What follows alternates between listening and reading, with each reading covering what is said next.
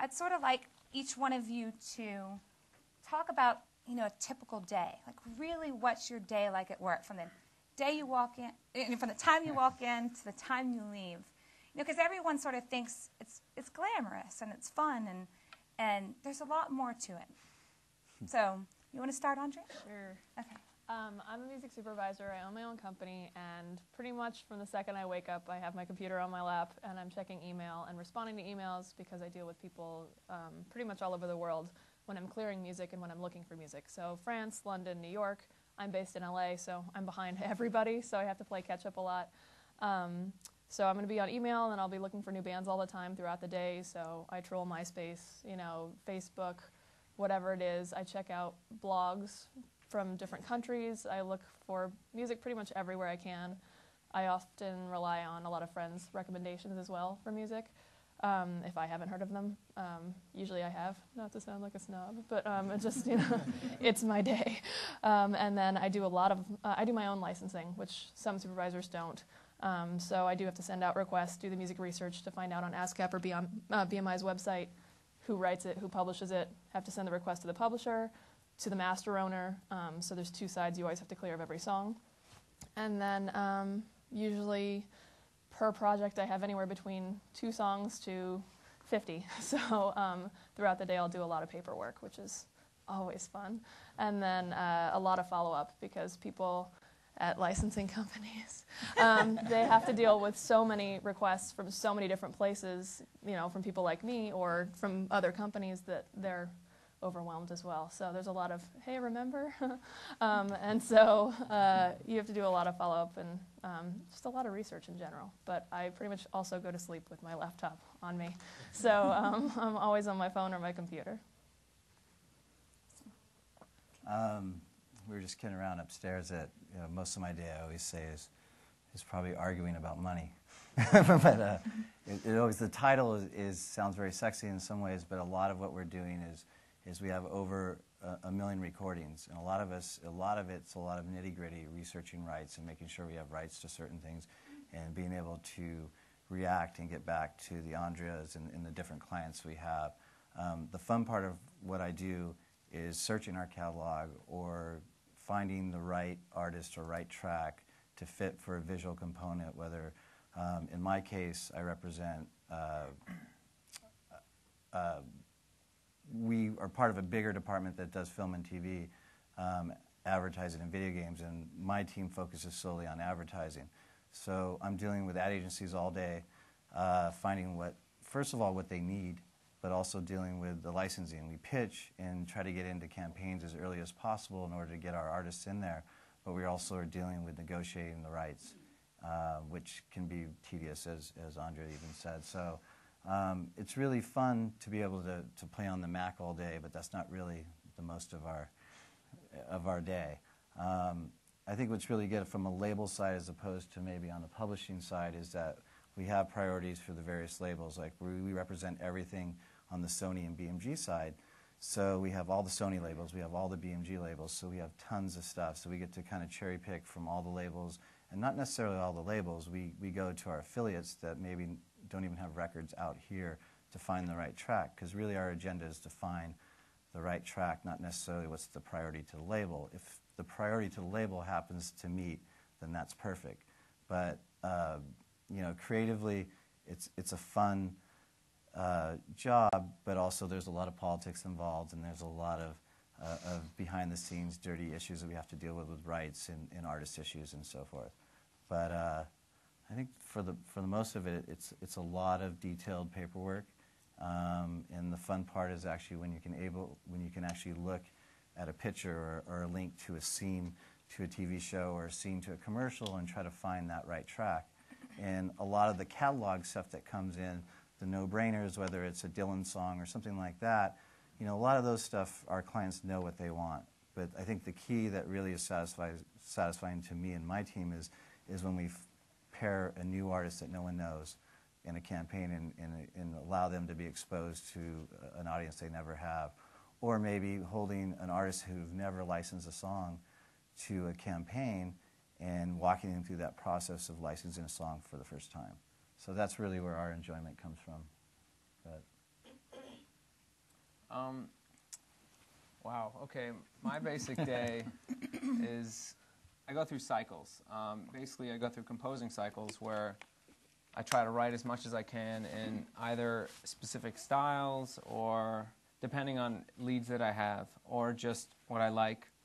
I can go through weeks or a month of that, and I get up early and I finish late, and I love that. That's why I got into music. And it turns out I actually love the business end too, though I never thought I would. So I go through cycles with the business. Once you get done composing, say, 20 new songs, depends what kind of licensing you're doing. But I try to write a lot to get it out there.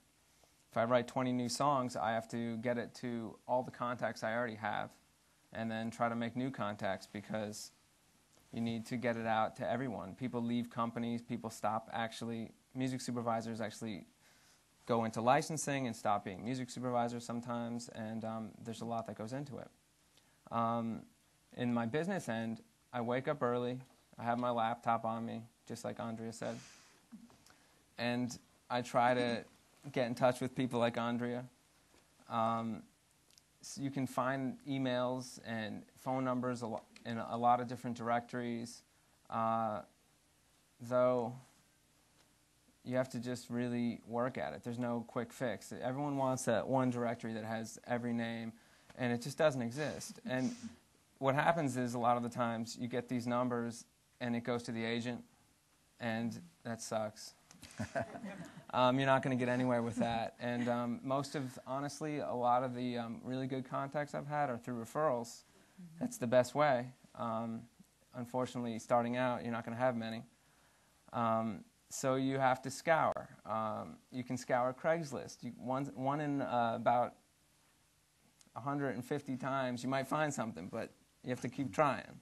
And you have to keep trying no matter what. You have to have super thick skin. You're going to get rejected way more than getting accepted. And it's not necessarily personal. I mean, the amount of feedback that you don't get back, people. It tells you just how busy people are. Sometimes people find a song before you send it out. They don't expire the ad, but they might have found the Apple iPod song in the first 24 hours. Yet the ad goes for a week, so it's not a rejection. You have to continue to try. So I search down emails, contacts. I email people I know already, get them new music. Then I get agreements. You should have your own fax machine. You have to keep it professional. You don't want to annoy anyone. You have to get things out quickly when it happens. And that's what I do.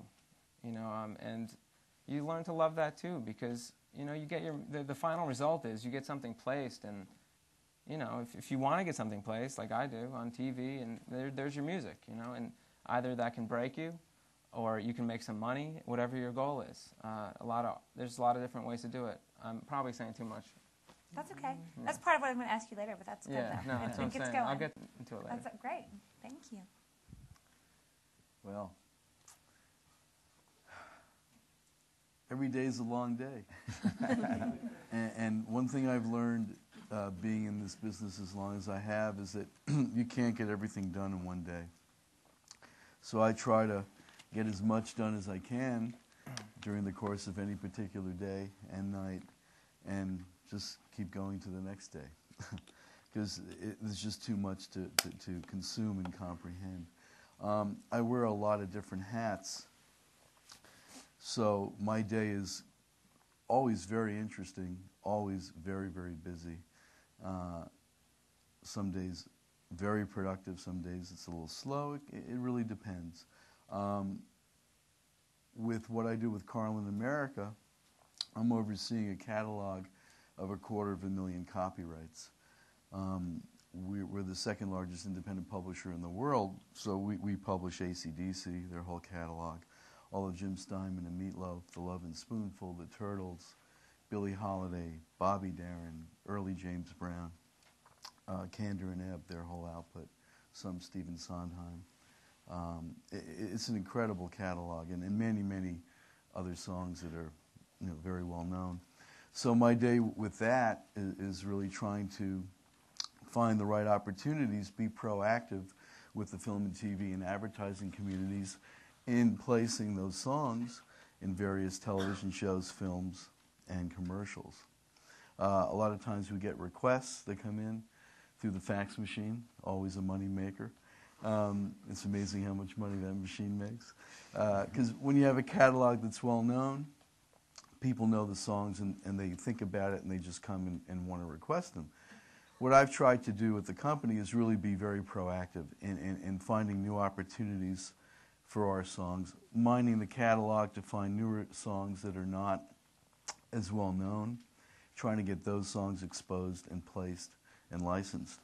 If it's a lifestyle kind of artist, that's one area of what people would look for from a record company standpoint. From licensing, it can be anything.